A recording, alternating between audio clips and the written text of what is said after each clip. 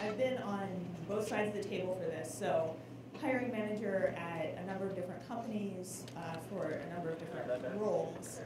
And obviously I've also applied for jobs and promotions and gotten raises and had to negotiate for those things, both on my own behalf and as a manager on the behalf of people on my teams. So that's a little bit about my experience here. And we're going to talk both about kind of how to negotiate, why to negotiate, but also specific negotiation techniques so you don't have to feel like you're fighting over a small amount of resources with the person you're negotiating with. So it can be more of a collaborative process. So first, how many people here have had a situation where you walked away and you were like, man, I really wish I had negotiated, but you didn't? Okay, raising my hand too. It's awkward. It feels bad. It's very easy to not understand how to approach it in a way that feels friendly, and a lot of times you're in a situation where you want to be building a relationship with someone, and so you don't want to start, like a new hiring manager that you're going to work with, you don't want to start with some kind of confrontation with them. So that's unpleasant. You want to avoid that. And it's also hard to feel like you negotiate well, because how many chances do most people have to negotiate? Like, you only get a new job so many times. You only buy a car so many times. Whatever the situations are in your life where that comes up, probably the person across the table from you, a recruiter, an HR professional, has more experience than you do doing that. You know that. And that makes it feel risky too. I think a lot of people spend time worrying that they will have an offer rescinded if they negotiate, so that's another reason I think people can avoid it sometimes. It's also really easy to undervalue yourself, not understand what you should be asking for, and in that lack of information, it's easy to say, well, they know what they're doing. They made this offer to me. They liked me enough that they're hiring me, or that they hired me already and they're promoting me. I feel good about it. It is more money. And so you just kind of walk away. And sometimes that works, and sometimes there wasn't more money on the table. Sometimes there are things that aren't money that you can negotiate for, though, that you also maybe gave up. So this is what can happen if you don't negotiate. The specific statistic is about women, but there's absolutely no reason that this would not affect people of all genders. Basically, your starting salary when you first are starting out ends up being the basis for subsequent raises as you move to a new job, though increasingly it's not legal everywhere for them to ask this. You always get asked, how much do you make? Anytime you get a bonus, it's almost always going to be some kind of percentage on your salary. So the lifetime repercussions of not negotiating on the financial side can be quite large. And so one of the things I want to do in this talk today is get you to a point where you don't look back ready to retire $500,000 shy of where you could have been. I'm going to talk a little bit about the things that can hold us back from feeling like we're going to be good negotiators. I think a huge one is imposter syndrome. How many people here are familiar with what that is? All right, so I'll be brief for the folks in the room who aren't familiar with it. It's basically the sense that you're a fraud, that you somehow tricked someone into giving you the job that you have, that you don't really deserve it. And those feelings obviously make it very difficult to feel like you can make an accurate assessment of your worth, both in sort of monetary terms, but also when you're negotiating for a title. Say, if you feel like, man, I'm already underqualified for what I'm doing, it's very difficult to then say, I'm going to ask for more. Like, some people can get over that for themselves, but you often need to put conscious effort into making that happen. So imposter syndrome can be part of that. If you are a member of an underrepresented group in technology, there's something called stereotype threat that can also enter into it. How many people are familiar with stereotype threat? Okay, still lots. You guys are very well educated. But stereotype threat is essentially the feeling that if I make a mistake as a woman, you're going to say, man, she's a crappy presenter. No, you're going to say women are bad presenters. Whereas if there's a cis man up here, chances are more that you'd say, oh, that dude, he sucked. So knowing that can make it very difficult to negotiate and advocate for yourself, because it feels like any misstep that you make doesn't even reflect badly just on you, but it plays into this stereotype of whatever underrepresented group you are part of, and that can make you hesitant to take risks. So this is also often a factor, and it's one of the reasons, compounding many other systemic reasons, that women and other underrepresented minorities in technology tend to make less money over the course of their careers. Again, going back to that sort of compounding effect of not asking for more. So when is a good time to negotiate? There are plenty of super obvious times, right? So if someone makes a job offer, and that's going to be the moment where you're going to negotiate. Sorry, my speaker notes disappeared. So the first job. There are also subsequent jobs. How many people here are looking to either for a new job or looking to make a career change? Okay, so you're going to have those natural negotiation points coming up pretty soon. Another sort of natural moment is after like a positive performance review at your current job, or maybe the conclusion of a big project. Anyone here planning to ask for a raise or promotion in the next few months? A couple people? I won't tell your boss, it's all right. So that's another natural point where you're going to have to negotiate. It can be difficult at an existing job to find those moments if you don't have a regular cadence of performance evaluations and salary adjustments. The advice I would give you is that you can create those moments for yourself.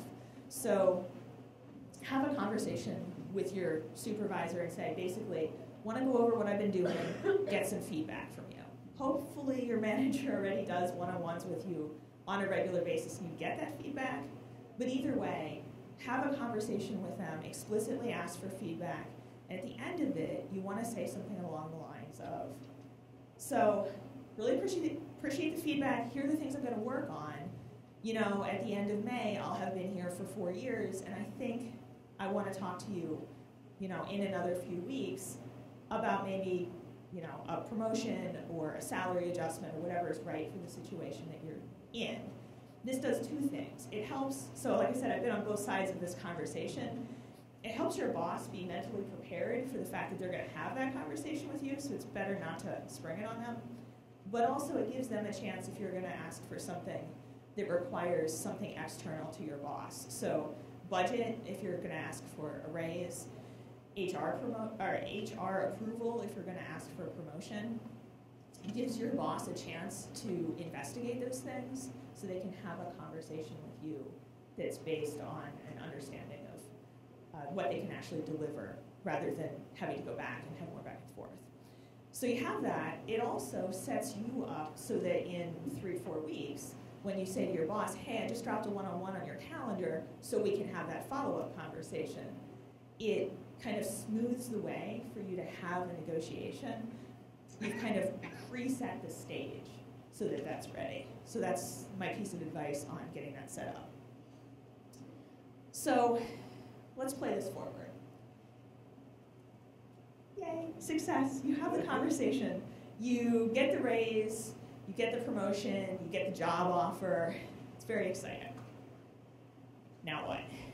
So there's this moment, at least for me, and I think it's true for a lot of people, where there's a moment of elation and the fireworks, and then there's kind of an oh shit moment. It's like, now I'm going to have this conversation that's going to be uncomfortable, and I don't want to have it, and I don't know how to approach it, and what am I going to do? So hopefully I've convinced you not to just say yes or just say no, but to enter into it with a spirit of negotiation and give and take.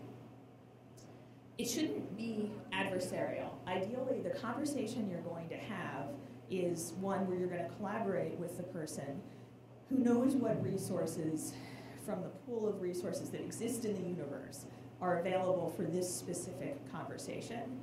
And the two of you are going to come up with something that is kind of a best case scenario for both parties. If you enter into it thinking that they're just going to drag their feet on everything, it kind of sets things up for what will probably be an unpleasant conversation. So some of it's mindset, some of it is preparation. So for women in particular, you may have seen studies talking about the negative repercussions of negotiating. So there's been some good research done that there's a reputational hit for women who negotiate. So the dudes in the room, you don't need to worry about this.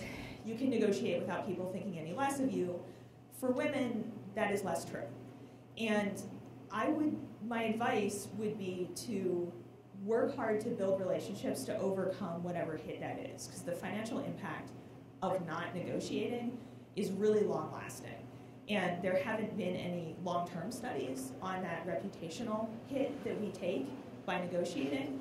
And personally, it's been incredibly worthwhile for me. So I said in the intro that I've been in both sides as a candidate and then someone seeking promotions and raises. I've had both successful and unsuccessful experiences, but I can tell you that I had an experience where I more than doubled my salary over about 2 years. It was like 2 years and 2 months. So yeah, so it sounds good. The downside is if you want to make that happen, you need to start out like really, really dramatically underpaid. So, you do the math. But basically, in my case, I had been out of the workforce for about 5 years, came back in, and when I got the job offer, it was lower than 5 years previous what my job had paid. And I was like, ooh, ouch. I'm not sure I want to take that. Talked to the hiring manager, and it was a startup, and he was like, look, this is basically what we can do, and you haven't worked for 5 years, it's a technology job, it's hard to tell how sharp you are, and I was like, look, I'm going to rock this thing. So instead of in a year, we'll do an annual review, let's say in 6 months, let's do a review, and if I'm delivering the way you'd expect, we're going to adjust my salary upwards. And yes, I waited about 5 months, and I had the conversation similar to what I described earlier, and I said, hey, I think I'm doing pretty well, you got feedback for me, let me know what it is. And then 3 weeks later, we had a salary conversation, I got a raise. It was nice, it wasn't huge, it wasn't what I wanted to be making, it was just more than I had been making before. So, I kept working, trading along, more responsibilities, been there for a year, have another conversation that's very similar. Except I'm like, hey, I've been here for a whole year. Look at what I've accomplished. Ran through things, and I was like, I should get a raise and a promotion. And I did. And it was a startup, and we were acquired, and that helped the salary situation a little bit. And then I had more responsibilities as a result of the acquisition. 6 months later, even though it had then only been 18 months, have a conversation again. My point is that all that research aside, I pushed, and I pushed, and I pushed. And I worked really hard to maintain good relationships. I'd like to think I'm a friendly, nice person. My coworkers seem to not hate working with me. So I focused on those things and let the money thing be its own kind of island where, yes, once in a while I had to have a conversation with my boss where I was like, look, I know you were trying to get me pay equity with my colleagues, but I don't have it yet. And we need to keep going. So it is possible. Took a lot of work, and honestly, if I had been paid more at the outset and hadn't started out like really at the bottom of what was possible for this position, it wouldn't sound so dramatic when I talk about it. So, you can take the low job offer, it lets you talk about it later, I guess. So, yeah. We're going to do a little role playing. So I have an exercise. I haven't done this before, but I think this is a good sized group to do it with. And we're going to get into pairs and take 10 minutes. We're going to talk through a scenario. And then this is going to form the basis for kind of the entire rest of my talk, the way this goes. So it's a negotiation between a recruiter who's making an offer, one person will be the recruiter, and the candidate that they're trying to hire. The other person will be the candidate. Please don't share your piece of paper with the person in the other role, so you'll have a description on there of what you're looking for. But basically, we're going to be negotiating sort of full package. There are 8 different factors, very complicated. 10 minutes is going to fly by. It's not going to be enough time for you to totally feel like, oh, yeah, we have agreement on these things. But your goal is to have the conversation with the recruiter as the candidate. Your goal is to have the conversation with the recruiter and try and come up with something that you are happy to accept. And your goal as the recruiter is to try and come up with something that lets the company sort of make an offer that they're going to be happy with, but still lets you hire this person. So I'm going to pass out the descriptions here. 1 minute. I don't know how this is going to play for recording, but they're organized every other one. So I'll start the other one at the back. Everybody gets one. And it should be every other. So if yours says recruiter in the upper right, you're the recruiter. If it says candidate, be the candidate. I'll start these. Actually, probably need more than that. So hand those along.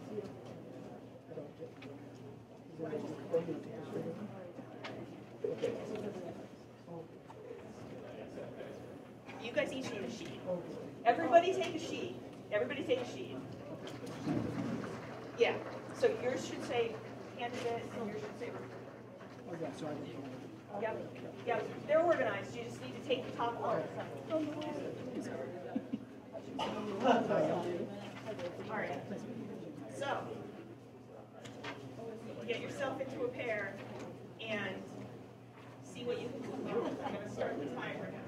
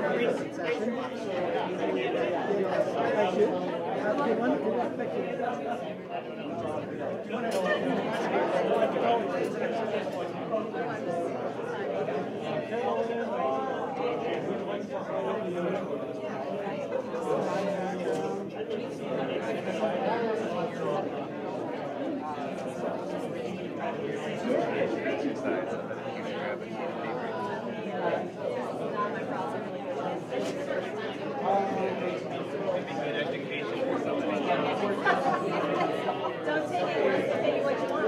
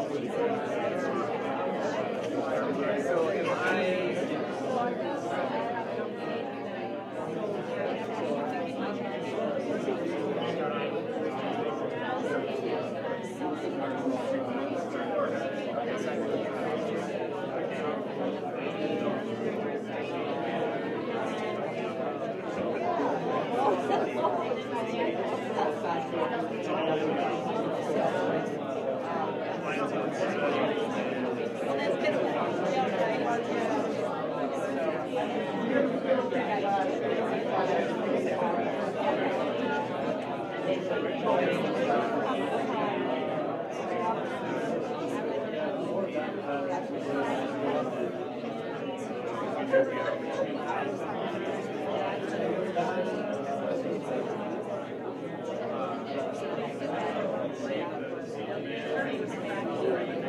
that sounds great. I'm really excited about this opportunity. It's great to talk about that.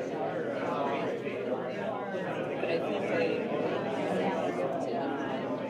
they tell me about the vacation. Just not very excited about it. It's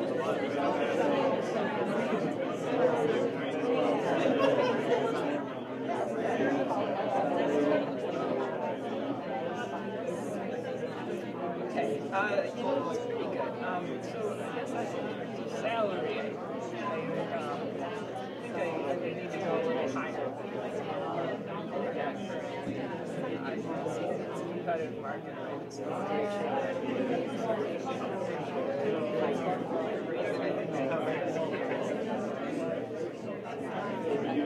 yeah, well, so we talked about it's like my mini qualifications, and I think I can really bring so much value to your company. The fit that we talked about in my past projects, the mission, I can really do a lot more for the average table. I have so much relevant skills. I want to make sure I feel as excited as I do about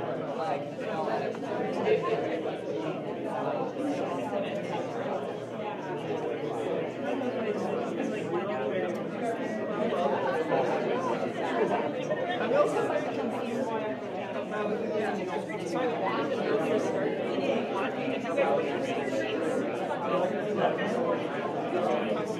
start immediately.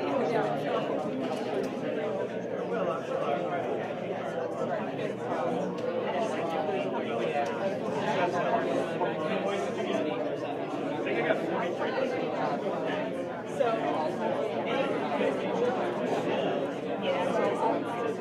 I guess maybe I should ask some more questions.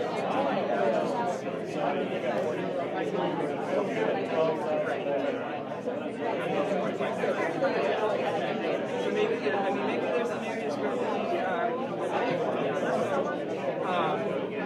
instead of start date of April 29th, that's really great for me. I'm excited to get started.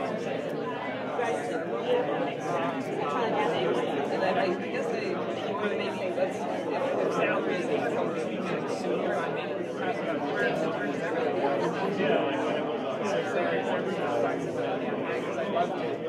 Yeah, there's that, but there's some things. There's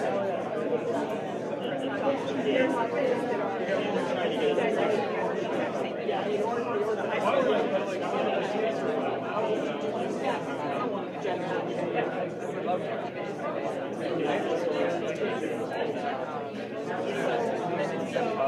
We talked about the motivation for this job.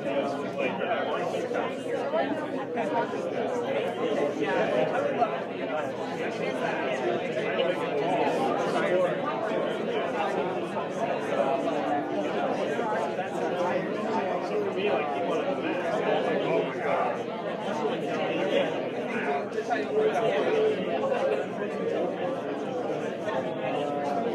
What about the education? Grow with you, that would be great. Be encouraged to take some classes. 3 minutes remaining. So what's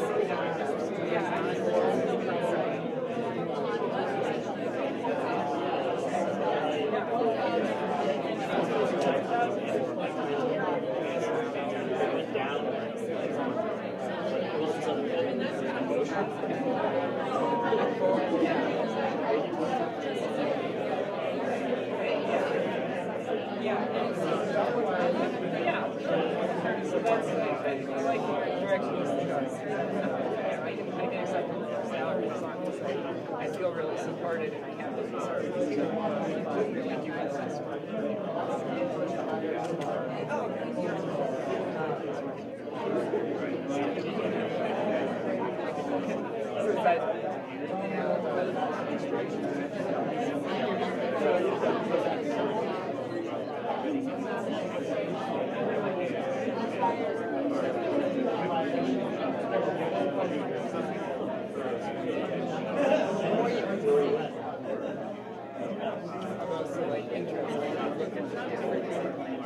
that really mattered. It didn't really matter to me. I didn't really care about that. Yeah, so like I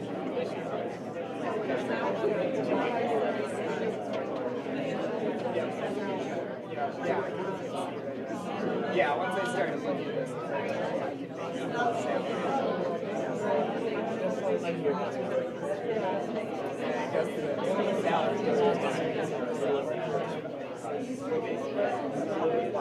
probably that's other lessons. I gotta say, I tried to one company. I was like, okay, I mean, I'm not going to say no to more money, right? But I also like,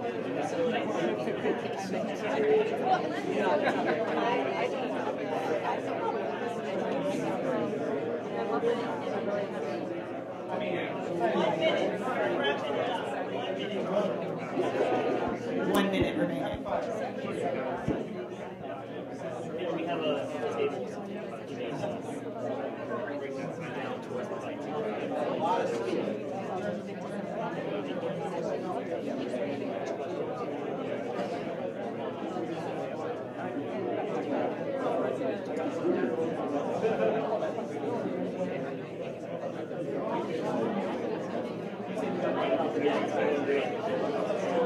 Someone economy to ask about how important it was.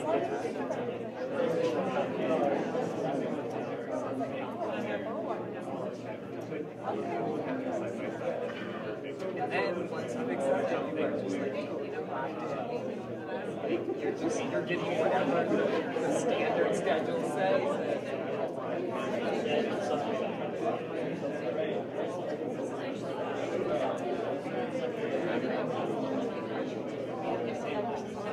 All right, y'all.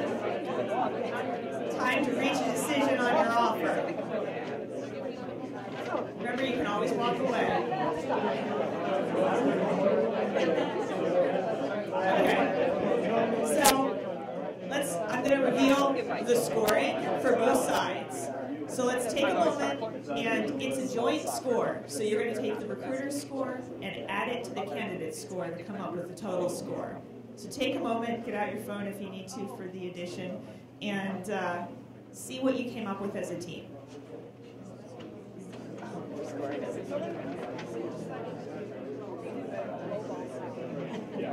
You guys are a team, and so it does not matter which of you has a higher score. Congratulations.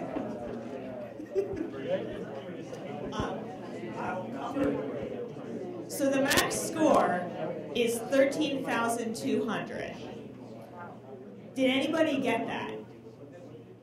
You only had 10 minutes, so I would be honestly kind of shocked if you did, but that would be awesome. 10 minutes is not a lot of time, so this exercise usually you have more like 20 or 30 minutes. So we were limited by our space, yes?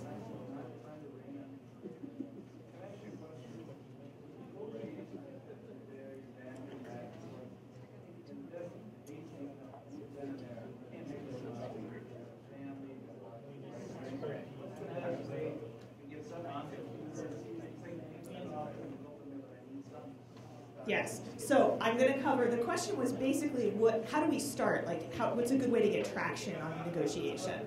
I will cover that. So first I want to wrap up with the scoring here, though. So did anyone get anything over 13,000? Added together or one person? Added together. You guys are a team. The two of you are a team. Added together. What did you guys get? 13,200. No, that's a perfect score. Congratulations. Man, I should have brought something as a prize. Let's check our math first. Did you share your scoring sheets with each other? Not till the end. That's fantastic. Well done. I've seen this in a classroom with about the same number of people, and we did have 30 minutes, and no one got full negotiation points. So, well played. Did anyone get over 12,600? You guys did, right? This is also extremely good, especially given this length of time. Did anyone get less than 6,000? if you're willing to cop to that. Did anybody not reach, who didn't, I know some people did, who didn't reach an agreement? There wasn't enough time. Yeah. It's not a lot of time. I heard some really creative role-playing though, so you should get some points for that. So here are a couple things about the way the scoring works. So obviously there are different amounts of points for the different categories when you look up there. There are some things that both sides agree on. So the highest point value is the same result for both the recruiter and the candidate. How many people felt like they were able to identify that while they were in the negotiation? You could tell you had an aligned interest on certain items. So we're talking here, this is location and start date. Some folks saw that. There are also areas where it truly is a zero sum, where the recruiter wins and the candidate loses, and that is just how it's going to be. How many people felt those things while you were negotiating? Yeah, I mean, that's, and it's kind of the obvious ones, right? It's salary and a signing bonus. So the remaining ones, though, are ones where value can be created. So yeah, there is someone who's sort of a winner and a loser, but the amount of points is, in some cases, vastly different for the recruiter and the candidate. So if you're able to identify those areas while you are having this back and forth, that is how you create value. And that is actually the secret to value creating non-zero sum negotiation. So there's a kind of classic negotiation exercise that I didn't want to do it here because there's a trick. And if you hear someone else get the trick, it kind of spoils it for you. And so since we were all in one room, I think it would have been awkward. But basically the way it works, the scenario is that there is a massive oil spill that can only be, or chemical spill that can only be cleaned up using a chemical that's derived from a specific kind of citrus fruit. And there's a very small amount of that citrus grown, come to maturity every year, and there's just been a spill of this chemical. And so one group needs it for that. Unfortunately, there also is a serious medical condition that only can be cured by another chemical derived from this same fruit. And it destroys the fruit when you create the chemicals, both of them.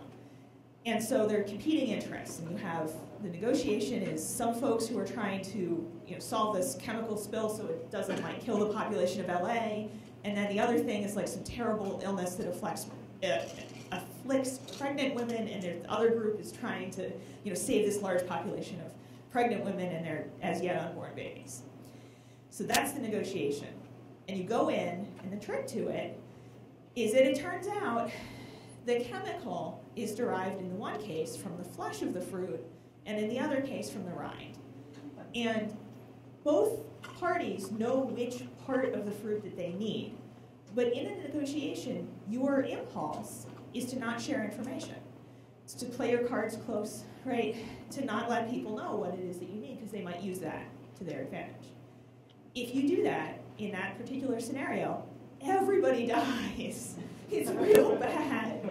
So the trick to it is being willing to be open enough with the person that you're negotiating with about what it is that you need. Because the instant one person says, oh, well, what I need is the rind, the other person's going to be like, I don't care about the rind. You can have the rind for free. And at that point, the negotiation is very straightforward, because there is no competing interest. So figuring out what the other side values, that is a lot of the point of the exercise that you all just did. It's to figure out that there are some things that matter a lot to the recruiter and don't really matter very much to the candidate, and vice versa. Did anybody feel like they were able to identify some of those things in the ebb and flow? A little bit. Yeah, you guys had to get a perfect score. Anybody else? Yeah. Yeah, the start date. Well, so, You offer something low and they go even lower, and you're like, awesome. yeah, no, that was one where you agree though. The start date, both of you won. You want to start right away. For whatever reason, you're like, next week is perfect. So you're good to go. So what we're talking about here is the difference between distributive and integrative negotiation. So this is what people who study like the art and science of negotiation call these two. Distributive is zero sum. So there's a winner, there's a loser. This is like the salary component of what you just did. There are fixed resources. So in that case, I forget what the point value ends up being for the total. There's just a certain amount of points that are going to be distributed on that one, no matter what. And so what you do in a negotiation is you claim value. If we go with a nice round number that I can actually remember, which is 100, and say it was 100 points, and that's all there is. So you, as a negotiator, are then trying to claim all 100 of those points. The other kind is integrative. And so in this case, both sides benefit. They may not benefit equally. So there are some clear win-wins in the scenario you just went through. Those are things like start date, where you want the exact same thing, your interests align.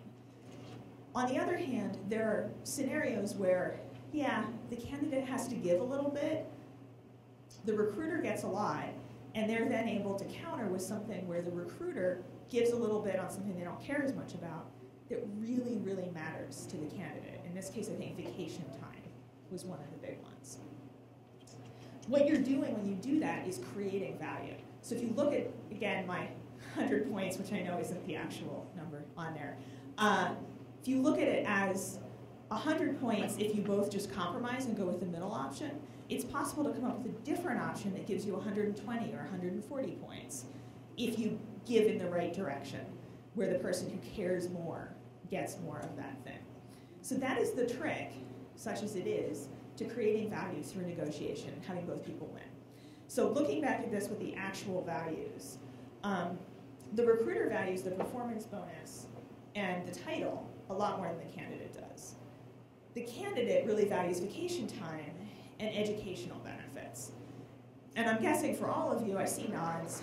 When you were doing the negotiation, those were the things where you focused on point value, and you were like, well, there are a couple big ticket ones. Salary is one.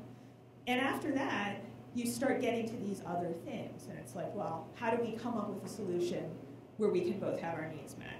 At least a little bit. So how do you do that in a real world actual negotiation, not this like 8-faceted, prearranged thing? Preparation is the key. So there's a lot of research. Again, this one is about women, but I think it probably holds less dramatically for men as well. I haven't actually looked up the numbers. Ambiguity leads to leaving value on the table. Not sharing information is one aspect of ambiguity, but it's also, you can do Glassdoor. I have somewhere a resource sheet that I put together for this, that there are a bunch of places where you can look up salary information. Talk to people. There's all the kind of standard advice about how to gather that. But having some sense of what the salary should be, and the more clear-cut it is, the easier it is to come up with a fair negotiated salary for both sides, which is why I'm really heartened that I'm seeing more and more job posts that actually post their salary range. Because using real information is the best way to overcome this stuff, and it does help with salary discrimination. So preparation, knowing your numbers, doing that research. Yes, I see a question. Point values for candidates and recruiters posted online somewhere. So, I just think, even though it's going to be different for every situation, of course, it just gives some idea and illustrates the give and take. yes, so they are posted.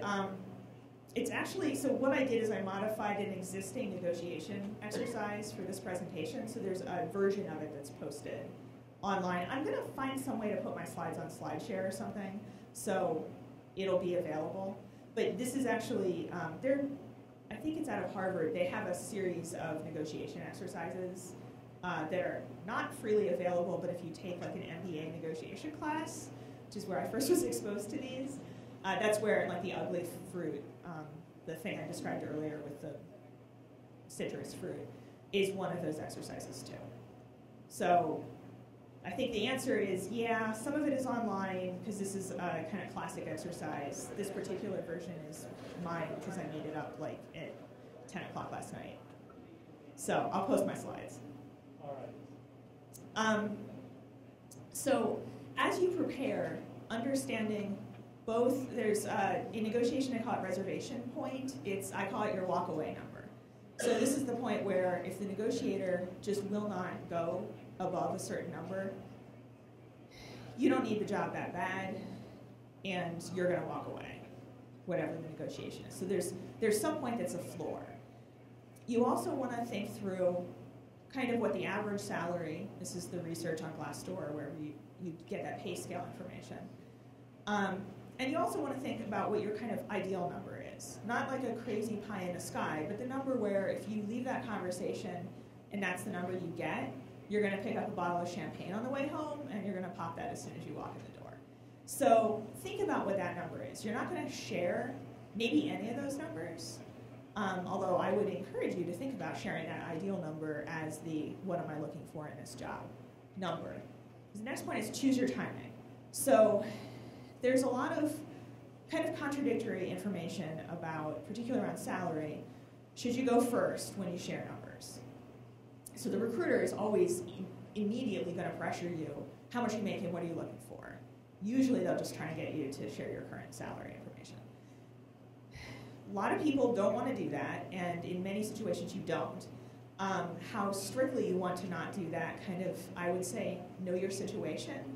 I do know people who literally will not do that and will walk away from an opportunity before they share that. I think that's a little short-sighted, but I'd say know your environment. There's also something to be said for going first and sharing a number. There's something called an anchor point, and if you go first, you have the opportunity to kind of set the tone for that whole conversation. So, and this can be, if you are changing careers and you know that your salary is probably going to take a hit, this might be a good time to say, well, currently I'm making X, and let them deal with the fact that that might be higher than they're prepared to go. The other thing is to understand, how many people have heard of a BATNA? Okay, not many. That is, the negotiators use it. It's the best alternative to a negotiated agreement. And it goes back to what I was saying just a bit ago about your walk-away number.